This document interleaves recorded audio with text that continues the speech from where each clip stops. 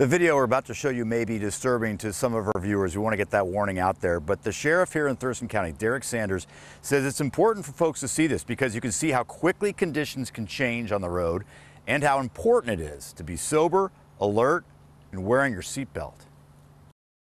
There's no audio from the dash cam recording that April afternoon when Sheriff Derek Sanders was on patrol near Yelm as the driver of a red pickup with a trailer pulls into the sheriff's lane. They'll be at the intersection of Lawrence Lake and 153rd. The first deputy on scene, Derek, can you hear me? It's Kevin. Knows the sheriff and talks to him until paramedics arrive. Derek, I need you to stay with me, Derek, okay? Sanders suffered a traumatic brain injury and was flown to Harborview Medical Center, but he's convinced if he hadn't been wearing a seatbelt, he would not have survived. I always wear my seatbelt.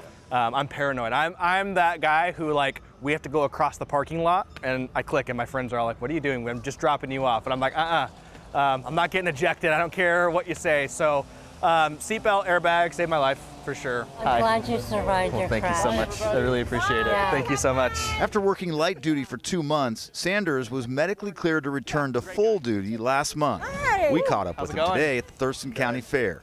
Sanders says he's not paying much attention to the ongoing Washington State Patrol investigation into the crash. He admits he was speeding. He topped out at 61 miles per hour in a 50 zone just seconds before impact.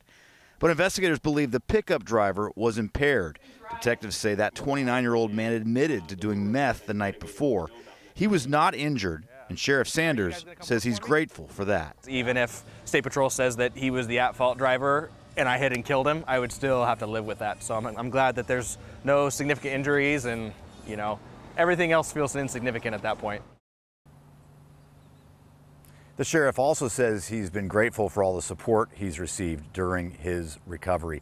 The driver of that pickup was initially arrested on vehicular assault charges because detectives determined, or at least believed, that he was under the influence at the time of the crash. He admitted to doing methamphetamine, as we have heard here at the courthouse before. But at this point, no charges have been filed because this is still under investigation by the Washington State Patrol. Live in Olympia, Drew Mickelson, King 5 News.